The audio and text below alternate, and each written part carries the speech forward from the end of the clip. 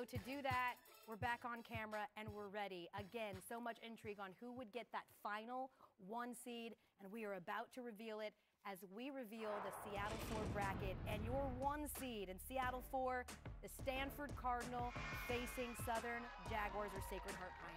And this is a Stanford team that stumbled in the Pac-12 tournament, but they are dangerous, they are deep, and they have the experience of being to the Final Four the last couple of years, including a national championship 2 years ago, led by that young woman, Haley Jones. Cameron Brink having an outstanding year on both ends of the floor as well. They have many shooters, they've got size, they've got depth. Stanford, when playing their best basketball, is going to be a tough out.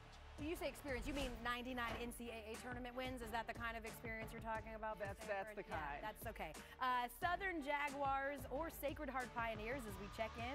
Congratulations to the Southern Jaguars representing the SWAC, who are looking for their first NCAA tournament win as a conference, and Sacred Heart in their 10th season with Jessica Minetti back in the tournament for the first time since 2012. And your 8-9 matchup, we've got Ole Miss taking on Gonzaga, Drea. Oh, I'm excited about this match. I love the 8-9 matchups in general, but we've got to give some credit to Coach Yo at Ole Miss. No Shakira Austin, who was dynamic in the WNBA, no problem. She's got transfers that come in. Maya Taylor, Markeisha Davis, Angel Baker is a bucket. Ole Miss, they're ready to go. And you see Gonzaga, them Bulldogs, they're ready too. Oh, they get the cute factor too. Another gritty, but this time from a little boy. We love that. Only West Coast team, by the way, with multiple players averaging over 16 points a game. They are deep. We look at our 5-12 matchup in Seattle 4. Our 4-13 matchup is going to be the Texas Longhorns taking on the East Carolina Pirates. You see Texas there with Vic Schaefer. Always in a blazer. Always in a blazer. He hasn't thrown it yet? Hasn't come off yet. Hasn't come off yet. And Rory Harmon there, your Big 12 Defensive Player of the Year. Yes, the gritty. Okay, yeah, East Carolina. There's a lot of gritty happening right now. It's basically the narrative of the show, taking on the East Carolina Pirates. 23 wins, most since 2009 and 10. They've got they're chanting. They're chanting. They win so far. Yeah, I like that. We've got a net necklace. They're doing it all. Congratulations. As we look now at our 5-12 matchup in the Seattle 4 region. The 5th-seeded Louisville Cardinals will take on the 12th-seeded Drake Bulldogs. Okay, Louisville. We talked about Louisville. Defensively, what are they like compared to last season? The defense has been something that they have to get going.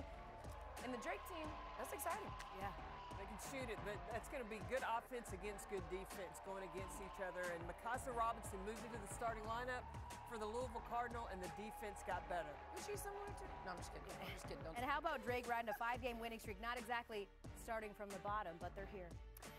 Okay.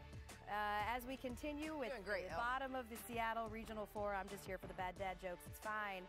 We take a look now at your 3-14 matchup.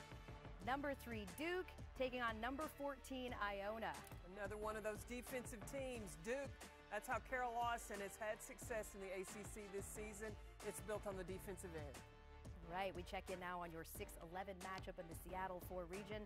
6-seeded Colorado Buffaloes will take on number 11 Middle Tennessee Blue Raiders. Charlie has this, and he'll explain a little later as a potential Cinderella story, Middle Tennessee. As we take a look there at Colorado, the Buffaloes, 23 wins, mostly for team 12. MTSU is a team that could pull off an upset. Carolyn talked about that Cinderella team. Who could it be? They can shoot it, baby. It could be this team right here. Can shoot it. Yeah, they're also riding a 10-game win streak. Shoot or shoot. As we take a look at your 2-15 matchup in the regional, Seattle Regional, 2-seeded Iowa Hawkeyes. CP, a lot of debate about them being a 1 seed. Well, Caitlin Clark, she will earn your respect. If you didn't put respect on the Iowa Hawkeyes, giving them a 1 seed, added 2, they're going to come in, they're going to shoot it. We saw how determined they were when game day went to Iowa City. They're going to carry that on through the tournament. Those fans were amazing. They were great. Those fans were incredible. So much fun. Yeah, they're absolutely incredible. That your 2-15 matchup. And in your 7-10 matchup in Iowa City, number 7 seeded Florida State taking on number 10 Georgia. Look, Coach Abe's got a defense that's really hard for teams to figure out. She matches up well. Diamond Battles is excitement, and it's not for making buckets, but getting steals for the Georgia Bulldogs. That's her right there, standing up, dancing in the middle. Yep, there we go. I said it's great. Hey. Okay, let's go.